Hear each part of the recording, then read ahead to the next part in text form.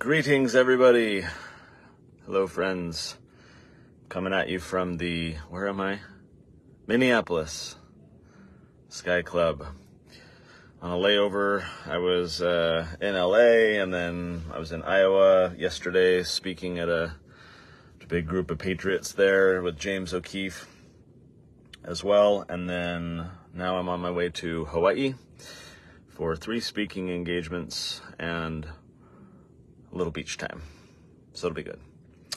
Long flight ahead of me. Wanted to pop off this Sunday musing really quick and share a few thoughts on something that the Utah news, at least, has exploded with in the past 24 or 48 hours. I have a few thoughts to share that I think are going to be different from a lot of what you may be hearing, at least in circles that I run in and Facebook posts that I've been seeing. However, at the outset, I am going to add a disclaimer. Given that this is a very fluid and currently evolving situation, I reserve the right to change my opinion on any of this stuff that I'm about to say, because certainly this story is still unfolding actively right now. That being said, there are a few observations I have that I felt worth sharing. And I say this with a few qualifications. Number one, I have met Tim Ballard once or twice in his pre-OUR days, back when he was writing his covenant books about the American covenant, and disagreed with some of his stuff then. I don't really agree with his characterizations and so forth. So I had met him. I haven't spoken with him since, to him, rather. The other qualification is that many of my friends and donors and supporters are friends and donors and supporters of Tim's, or I should say OUR. We'll get into that in just a minute. That there's a difference now between the two. So, and I know many people, including people who watch my musings, who are staunch defenders of Tim and supporters of OUR, and good people who think that human trafficking is an abomination, and rightly so. So with those qualifications, I want to share some thoughts that I've had in the past few days. So for the uninitiated, there was an article on Vice News that came out like 2 days ago. Lost track of time with all this flying around. I think it was 2 days ago, where they claimed that the church, the LDS Church, had come out in opposition to Tim Ballard, that they had released a statement saying that he that he had been abusing his relationship with Elder Russell Ballard, or M. Russell Ballard, if you cling to the initial thing still, and that Tim had been abusing the relationship, and that he had engaged in morally questionable activity. They didn't specify what that meant, and consequently that Elder Ballard had withdrawn his friendship and relationship from Tim, and that there were these concerns about Tim's behavior. Well, this is interesting timing also, because Tim has been considering running for Senate, U.S. Senate, in the seat that Mitt Romney, thankfully, has decided not to seek re-election for. And so you have to wonder, first off, this is curious timing, that Tim was on the Sean Spicer show, of all things, where he kind of publicly said, yeah, people are calling me about running for Senate, which I should note, people often say that type of thing. Oh, I'm very encouraged by the many people who have reached out to me and said that I should run for office and so forth. And half the time it's just made up. They're just saying that to give the appearance that there's demand for what they're doing. But Tim said that people have been calling me. Sean Reyes, who is the Attorney General of Utah, he was asked by the media, hey, are you going to run for the Senate seat? He said no, but I have a, good patriotic friend who everyone knows he's talking about, Tim, because they're very close. Sean has gone on some of these little adventures with OUR and so forth. And so Sean basically let it out as well that Tim was running. So here's Tim building this Senate campaign, or I should say considering running for Senate. And then all of a sudden this Vice article comes out quoting a church spokesman, an unnamed church spokesman, and saying that they had obtained basically leaked documents from the prosecutorial investigation into OUR, and that there was some material in there that they shared with the church that prompted the church to issue this statement. Okay, so there's people in the comments already who are saying things that I've seen plenty of times online. Number one, this is from Vice. Didn't you know that Vice, they call pedophiles minor attracted persons? They're trying to take Tim out. I'm quoting literally from a comment I saw on Facebook this morning. This attack is trying to take Tim out because he fights their agenda. And so this total fallacy to try and claim that the story has to be invalid because it's coming from Vice. Now, Vice can be an odious, detestable rag that is wrong 99% of the time, and yet they can still be right about things. I have been saddened to see. Look, Tim may have clean hands. I'm going to leave space for that as a potential, that he is an honorable person, that his hands are clean, that he did not do any of what has been said. That is an option. However, I think it is problematic for people not to entertain the fact that this statement might be valid, that the substance of it might be accurate, and that perhaps Tim has been engaged in morally unacceptable behavior. That is a potential. Too many people have been placing Tim on a pedestal. And because of the work that he engages in, elevating him to this, demigod status whose conduct can't be questioned. Guys, you should question my conduct. You should question everyone's conduct.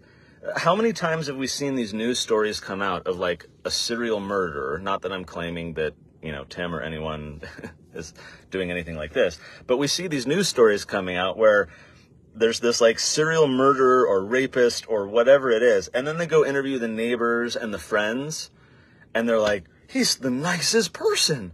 He's the greatest, most gentle guy. I could never have imagined anything like, how many of those instances do we need to see before we realize that even people in whom we have high levels of trust and confidence can still fall from grace? That is possible with Tim. Maybe that's not the case, but it's possible. So to say that Tim is fighting their agenda, therefore anyone who says anything like this must be supporting pedophilia, is ridiculous. And I've seen it all over social media. This is the mainstream media. And look, I criticize the mainstream media all the time, but that doesn't mean that they're always wrong. We should be critically thinking. We should have our thinking caps on and not throw out all of these assertions and arguments simply because we disagree with their source or we disagree with the implications if they're true. That we want to envision a Tim Ballard savior figure who's out there nobly fighting for the cause. So the idea that this story is fake, so many people have said that the story is fake because it's coming from Vice. Because they claimed that there was a church statement unsigned, unnamed, it just said church spokesman. Okay, again, critical thinking, guys. Let's do a little bit of research. The same statement was issued to the church's own Deseret News, to Fox 13, to other outlets as well, KUTV. This is not only Vice. So all these comments from people trying to attack the story because of Vice immediately look stupid. Because and so then when they're presented with that information, then they just jump to the next defensive argument. And again, perhaps defensive arguments are appropriate here. Again, Tim might be totally innocent of all of this. That is an outcome. But we have to entertain the possibility that he's not, and that the statement is accurate. And so we can't just attack it because of Vice. Other outlets have received this. Same quote. And then I see people saying, the church never does anything like this. The church never issues unsigned statements. I saw that all over Facebook yesterday. I was commenting on several of these posts, correcting people. One individual deleted the post after I commented, setting the record straight that actually the church does issue statements that are not named to a specific spokesperson. It just says church spokesman. That happens.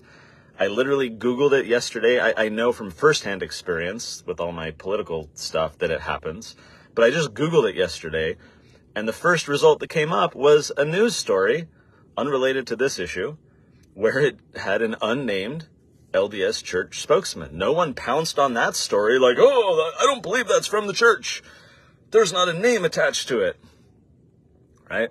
So there is precedent for it. So again, another defensive argument that's ridiculous. Those who employ it look stupid because they're clinging to arguments that are easily disprovable. The church does take positions or make statements on things without assigning it to anyone's name. Now, I think they do that for strategic reasons. I may disagree with a lot of it. I think if they're going to make a statement, they should own it a little more and have it be under the name of, the Quorum of the 12 or the First Presidency or something.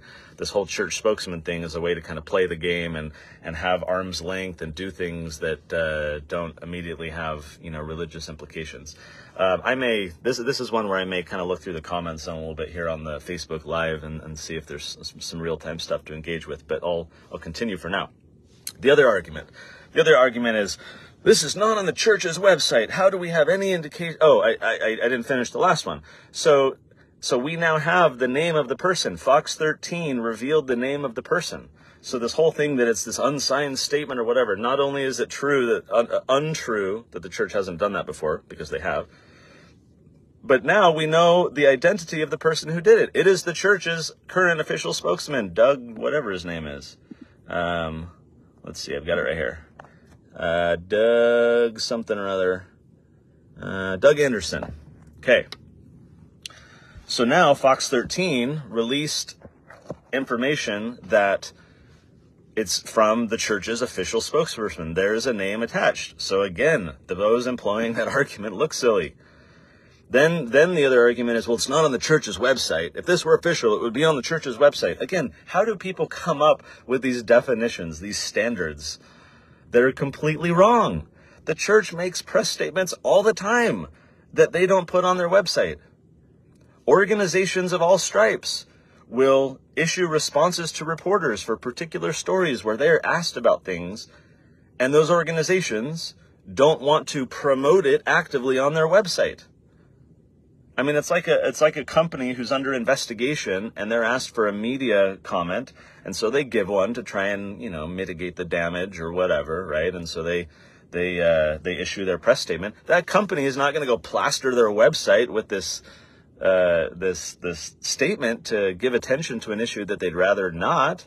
So there are various reasons and factors that come into whether any organization, including the church, is going to plaster something on their website. Guys, the church issues statements all the time that they do not put on the official church newsroom. So again, another standard that is ridiculous, that simply does not apply. Okay, another argument.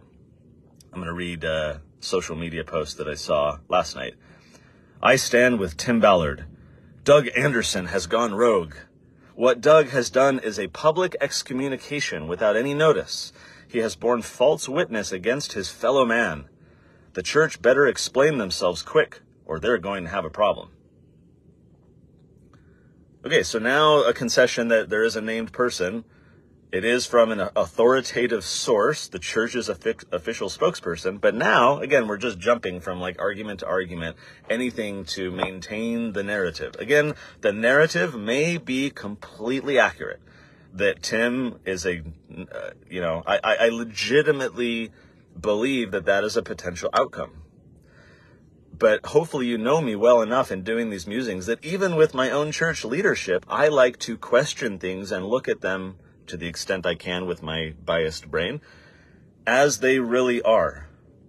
Away from all the cultural crud on top and all the incentives to just believe something because everybody else does or whatever. I want to ask authentic questions and understand truth. So the truth here could very well be that all these shenanigans are invalid and that Tim is a completely honorable person. That potential outcome exists. And I believe that is a potential outcome. But I am not going to deify or praise someone to the extent where I shut off the possibility that the opposite is true. I'm not going to employ these ridiculous arguments that these people do in defense of a narrative that they believe in, even if that narrative is true. Because consistently these arguments are all wrong. So let's now dispense with this one. That Doug Anderson has gone rogue. This post I'm reading from is not the only one I've seen. There are a number I have seen online where they are claiming that the church's PR department has gone rogue. Okay, I'm sorry to inform you, but that does not happen. The church's PR department does not go rogue. Period. If the church's spokesperson is doing something, it is under the direction and at the direction of someone in the Quorum of the 12 or the First Presidency. Now, last I was aware, and this hasn't changed in a long time, the church's PR work is directly overseen by, I believe, 2 apostles. At least one, but I believe it's 2. And everyone kind of has their assignments, right? A couple apostles might be over all the missionary department, and that's kind of their charge. Another is over all the media relations and PR. Another is over, temple building, right? And so they have kind of these jurisdictions, if you will, right? So this is not to say that the Quorum of the 12 and the First Presidency united, all met in the temple, and they reviewed this issue, and they made this decision and told the church spokesperson to say that. No. I don't think that's a likely outcome at all. In large organizations, you have compartmentalization and division of labor because there's so much going on, and so you have trusted people who oversee the activities of different departments, and that is true with the PR department as well. Again, based on my most recent information, but I don't think that's changed at all. These individuals do not do, the individuals meaning the staff and the PR department, do not issue statements to the press about things without, on especially like high profile things of any kind, without clearing it first with their superiors, their apostolic superiors. And so the idea that they've gone rogue is ridiculous. Okay? PR teams exist to give voice to an institution, and so in all cases, these individuals make sure that the voice that they are expressing is accurate. They're going to the senior leadership and saying, here's a draft statement in response to this issue. Will you look at it? When the church came out against medical marijuana in Utah, that I was kind of the ringleader of and spearheading this with my team. When they came out against medical cannabis, there were many at the time who argued all over social media that the church's team, PR team, had gone rogue. Because President Nelson would never do this, and God would never do this, and everything else. And so that was the argument. Guys, it was completely inaccurate, that argument. What happened was that the church's PR team, in consultation with their Curtin McConkie buddies, had drafted a statement of opposition to Prop 2, the ballot initiative. They took it directly to President Nelson. President Nelson read over the draft message. He used a Sharpie to make some edits in real time. In this particular case, making their opposition harsher to Proposition 2, more explicit and firm. And then gave it back to the PR team, and then they went and ran with it. And that became the sheet of music that they sang from. The PR department does not go rogue. Again, silly argument. Now, there's another way to disprove this argument. Let's generously assume, falsely, that the PR department did go rogue, and that this is some plot within the church to go after Tim Ballard, that it's some conspiracy or whatever, right? Let's generously and falsely assume that that's the case. Okay, then why would the church scrub their website of references to Tim Ballard? So in the past 48 hours since this came out, not only did the church issue a statement to multiple news outlets, including their own, but then they went through and all these like Ensign articles or Leahona or whatever you call it now, and on the website, there were all these little interviews over time that that the church and its various media organs had done with Tim Ballard about his OUR work, and they've been deleted. Now, look, if you want to argue that the PR department has gone rogue to the extreme, not only issuing a statement, but making these substantive edits to the website, more power to you. Go ahead and make that argument. You're flat out wrong. But you can make that argument. The fact that the church is scrubbing its own website reveals that there's more substance. And finally, the other way to disprove all of this is that sufficient time has gone by that if the church really disagreed, if senior leadership of the church really disagreed with this and was not behind it, they would have corrected it. They would not let something like this stand, especially given how unprecedented it is, which I'll talk about in just a moment. But if this wasn't really from the church, then we would have heard about it by now. An institution where they have an employee that goes rogue does not allow that to persist. Now, I might argue against that for a second and say, well, for an organization like the church, where there's this kind of prophetic perception of everything that they do as an organization, you might say, okay, well, they went rogue, but the church doesn't want people to know that their own employees are going rogue. Therefore, they're just going to be quiet and let everyone believe that this actually came from the church when it really didn't. But the church would even worse prefer for the narrative to get out that they have employees going rogue. And so, like, silly, right? I don't think that's true at all. Again, it's an argument. If you want to use it, more power to you. Okay. So, and there have been others. I mean, like Glenn Beck was tweeting last night, and he's close with Tim, you know, and talking about how this is a public excommunication, that it was done without consultation of local leadership, as in a true excommunication, that Tim was not given notice, advance notice, opportunity to respond, all these things. So Glenn was talking about this on Twitter last night. And, you know, as with other friends I have who are friends with Tim, rising to Tim's defense. Again, these are noble, good people that I know that have financially supported this effort. And more power to them, because human trafficking is a horrible thing. Now, unrelated to the topic of this musing, I have for years had deep concerns about OUR. I, in private, have shared those opinions selectively with people who have asked. I have tended to believe that Tim and OUR embellish significantly what they actually directly accomplish. I have been around long enough in this world to know that success has many fathers. And what I mean by that is when events happen, there are many who will take credit for them. And I could share all kinds of stories about that from personal experience of other people taking credit for me and my team's work where they had no material involvement at all. So success has many fathers, and consequently, there are instances, I believe, in which OUR has claimed credit for work that would have been done without them, was done despite them, and so forth. Information like that is out there if you want to look for. I'm not here to tear OUR down.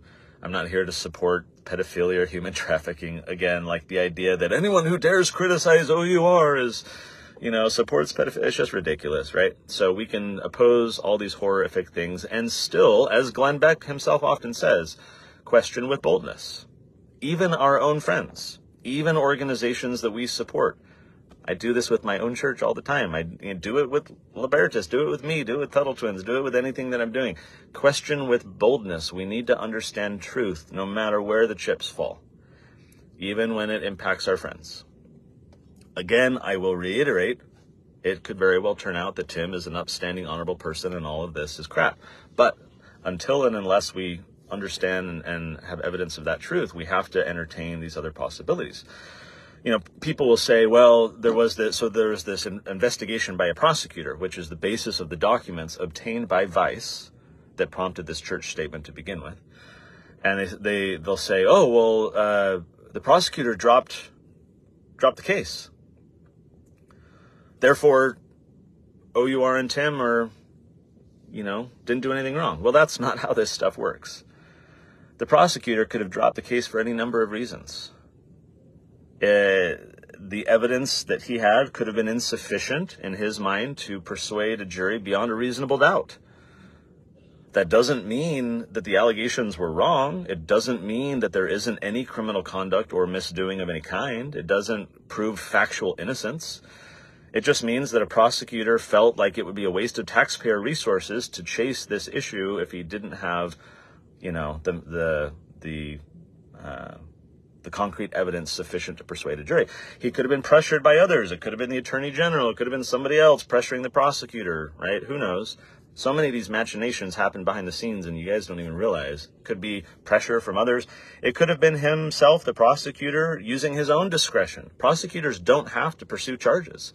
Just like police officers don't have to arrest you. They have the discretion whether to proceed with the process. And he could have just decided, I don't want my name to be associated. Like, who knows? For whatever reason, he could have just elected not to do it. None of that says that Tim and OUR are factually innocent of the charges, or that there's never been any shenanigans, or that they've never claimed credit. I mean, Fox 13 over the weekend released this video where in February they were interviewing Tim, and the reporter asked him some tough questions, including, hey, has OUR ever taken credit for work that you guys didn't do? And it was shortly after that Tim got fed up and walked out. Now, you might look at that and say, sticking it to the mainstream media, these guys are the problem. And I'm with you in general, right? So much of our problem comes from the incentives and structure and nature of the modern media. So in general, I'm with you. But again, that doesn't mean that in this particular instance, media is bad, Tim is good. In this particular instance, my takeaway in looking at that is that here is an individual who has not been and does not like being challenged, who has gotten very used to the adulation and the hero worship and everything else. Again, I don't mean this in a pejorative sense. We have many mutual friends, Tim and I, and they're all amazing people, and I don't want to, tarnish their reputations or insinuate that they're bad judgments of character. But the potential does exist that Tim has been engaged in some shenanigans, despite the perceptions that he's, created about himself or that others have about him. And therefore, when the questions start coming, he gets uncomfortable. I mean, I look at that video and I see someone who just doesn't want to be, challenged. You may disagree with that, and that's fine. But to me, it raises some questions.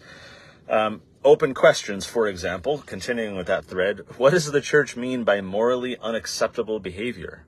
That is a loaded term. And from a church especially, that makes people think all kinds of things.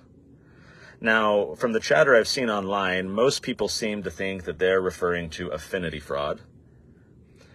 In this particular instance, using Elder Ballard's name to try and, fundraise, to try and build support for OUR and so forth. But it's all speculation because the church was not explicit.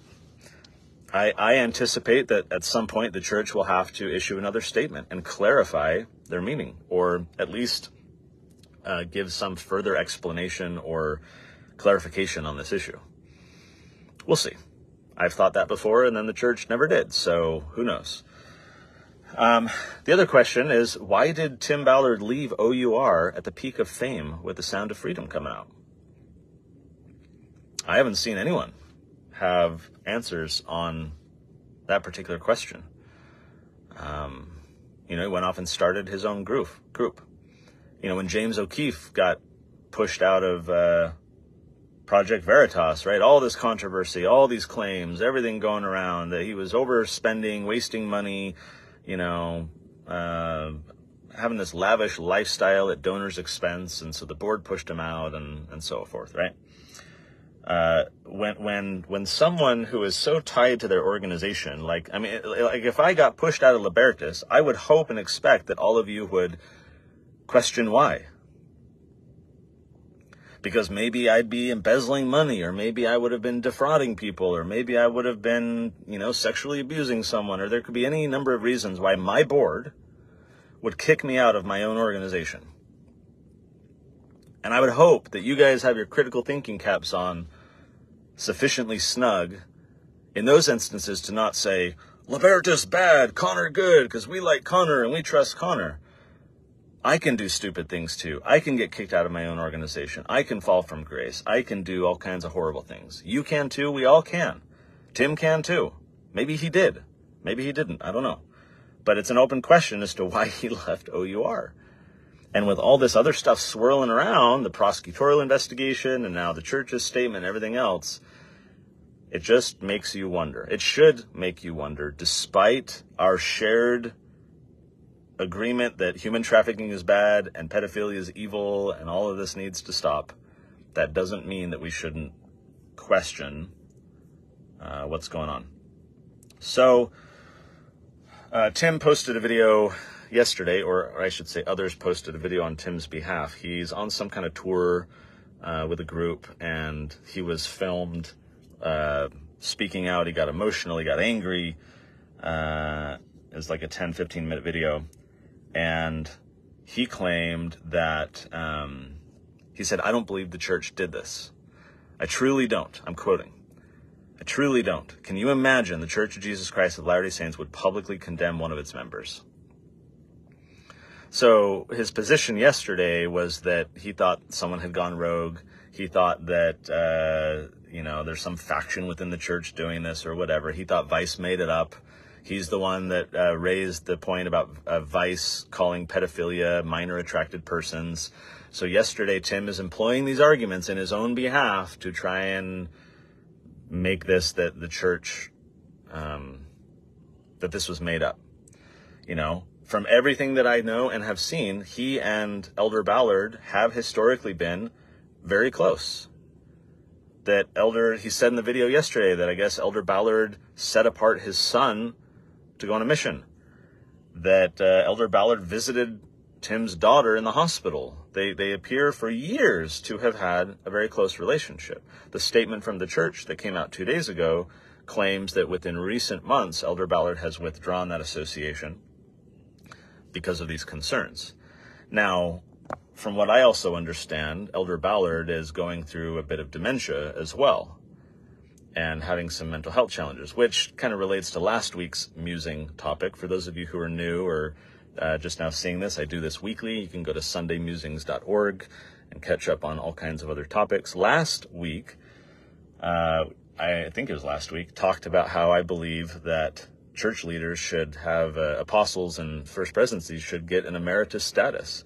And whether it's at a particular age or certainly when mental decline starts happening, it would be good to allow that option or force that option. They do it for the 70, so let's entertain the potential that Elder Ballard is being manipulated, that because of his dementia, he is saying or believing things that aren't quite true, and he's suddenly throwing Tim Ballard under the bus and claiming these things and then directing staff or other colleagues to direct staff to distance the church from Tim Ballard, right? I mean, okay, that's an argument, maybe.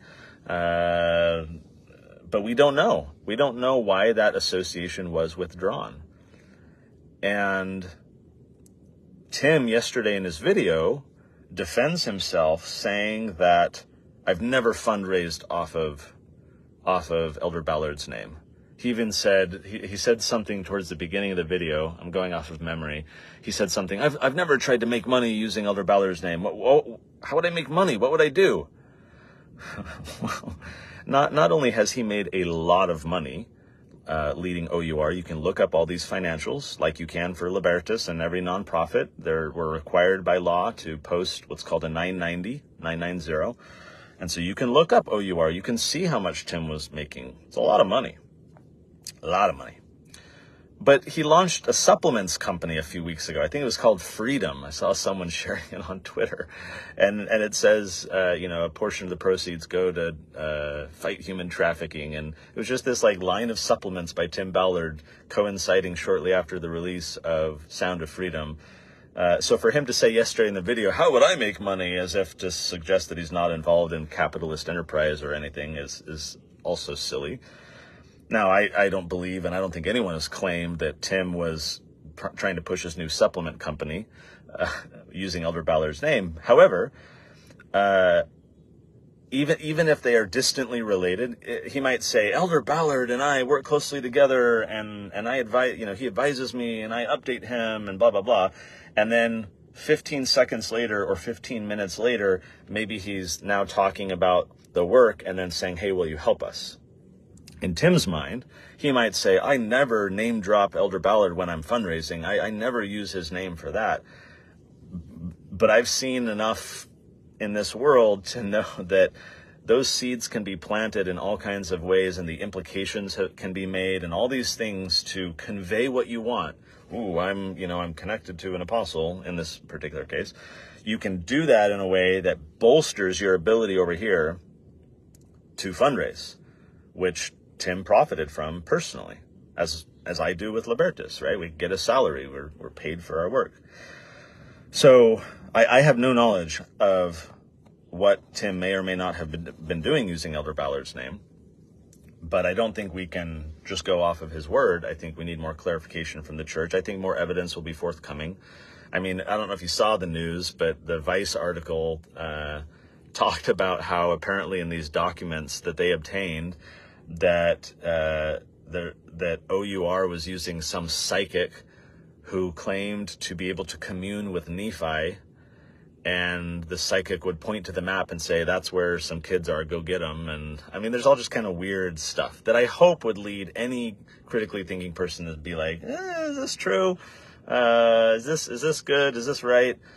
Even if we hate human trafficking and hate pedophilia and like Tim as a person and all my friends and great people who support OUR because they see it as the organization doing this good and fighting this fight. But like Glenn Beck says, question with boldness. I think even our own friends and our own institutions. So where this goes from here remains to be seen. This is a very fluid thing.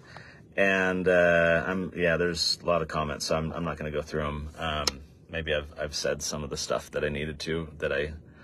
I'll go reply in the comments later while I'm waiting for my flight. So I'll just reply there for those of you doing this on Facebook. I'm very curious to see where this goes. It is rather unprecedented for the church to issue a statement like this that goes after an individual, or goes after might be a weird way of saying that, but I struggled to think of an instance in which the church has made a statement to the press about a particular person. They've done things like, going after, what do you call it? Energy healing and so forth. There were all these Mormons who were getting really big into energy healing and claiming that they could do all these like spiritual things. And they had this like Mormon take on energy healing and foot zoning and chakras and whatever, right? And the church a couple years ago issued a statement against that, and it was at least apparent in that case who they were talking about, because there were some kind of prominent people involved with that. And so that was by implication focusing on these ringleaders who were doing this. So I've seen that in the past, where they don't necessarily name a person, but they do kind of laser point at something and try and nip something in the bud. But I think it is rare, if not unprecedented, but I doubt it. I'd have to do more homework. But it's at least very rare that the church would issue a statement about an individual like this. I disagree that he's been excommunicated in any sense of the word. Certainly it's not a good look, or he's not in a good position for his own church to say that he's engaged in morally questionable conduct. It makes you wonder, because of the timing with the rumored Senate run, if there are people within the church who don't want Tim to be a senator, which again raises the question of why would they feel that way, and what knowledge do they have that would lead to that opinion, that maybe you and I lack that knowledge. So that's kind of an interesting question mark of, what do they know that other people may not know?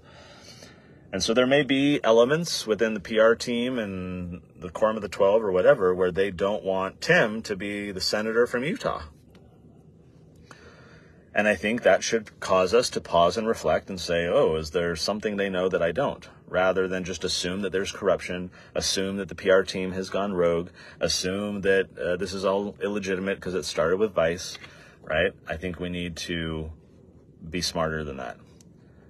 Even when it comes to our friends, even when it comes to our family, we can all make mistakes. We can all do stupid stuff. And I would hope that we would practice enough critical thinking, and I should say critical thinking from a friendly perspective. I hope that I have conveyed in this video that I don't have an agenda against Tim. I don't have any ill will. I love the mission, the stated mission of OUR, even though I think that as an organization they may be boasting more than they've actually done or whatever, right? But I can be critical from a friendly perspective as one who's simply trying to know what's true, and one who rejects the idea that just because someone is our friend, we should disbelieve anything questionable claimed about them. I think it's noble to stand with your friends, and I think that's a natural reaction. And so I don't begrudge anyone who defaults to that position. But my style is more to say, well, I want to gather more information here, and there's some things that are questionable. Let's get to the bottom of it, and let's understand what's true. Because our own friends can deceive us. Our own spouses can deceive us. We can be lied to by any number of people. How many times have there been news stories of spouses, business partners, fellow congregants, church leaders committing fraud and abuse and all these things? People you would least suspect. Let's not be one of those people who are like duped and suddenly, oh my gosh, I never could have entertained that idea. I think it's worth entertaining the idea. And Tim may be completely innocent, and OUR may be completely innocent, or they might not be. But I don't want to look stupid, like all these people on social media who are advancing all these arguments that are just rubbish and easily disprovable. I want to go after the truth and let the chips fall where they may. I hope you do too. It can be uncomfortable. I'm sure it's very uncomfortable right now for Tim and his family. And so I'll be very curious to see where this goes. And maybe it won't go anywhere. Maybe we won't see any new statements. Maybe they'll just kind of let that dangle out in the media, that morally questionable conduct claim, and they'll be happy that it torpedoed his U.S. Senate run, and that will be that. Who knows? I imagine Tim is going to want to speak out more about it, given his past relationship with Elder Ballard. I'm sure that now that he sees that this officially did come from the church, and that it wasn't just to Vice and all these things, I'm sure he's now having to figure things out even more deeply than these superficial arguments that he gave in the video yesterday. So we'll see. We'll wait. We'll watch. But I thought I would come on here. I had another topic prepared. Even up to last night, I was like, oh, I'm doing this other topic, which I'll save for next week. But scrolling through social media this morning cinched the deal for me that this was worth commenting about, because I saw too many friends not engaging in critical thinking because of what I will call Tim worship. Maybe Tim does deserve all the praise in the world, and that we should all stand by him against all these challenges. However, some of these challenges are very serious. They're from, there is, I think, evidence that he has been misleading in certain cases. And so some of these factors all combine together for me to say, well, something might be a little smelly here. Let's figure out what's going on to determine whether things are worth moving forward. There's these open questions of why Tim is no longer with OUR and what happened there, and the prosecutorial investigation, the records of which Vice obtained, which I assume now are going to be more forthcoming. Apparently Vice is going to be doing a follow-up story. They're soliciting information from people. The reporters are trying to gather more evidence or perspective from people who've been involved in some of these things. So things are still evolving. However, let's not be so firm in our defense of friends that we aren't on the side of truth, if it so happens that truth and our friend are on opposite sides in this case. Doesn't mean we need to approach this with anger or malice or anything else. I don't have that perspective about this particular topic, but I do value truth and critical thinking, and I think it needs to be applied even to people doing the Lord's work, whether that be Tim Ballard fighting pedophiles across the world, or our own church leaders, friends, family, everybody else. We should prioritize truth. And that's all. So I'm off to Hawaii. Hope you guys all have a wonderful week. I will enjoy the sun on your behalf. Probably get sunburned, because I always do. But I'll try and have fun, even though I've got a lot of work this week to do as well. And we'll see you next week.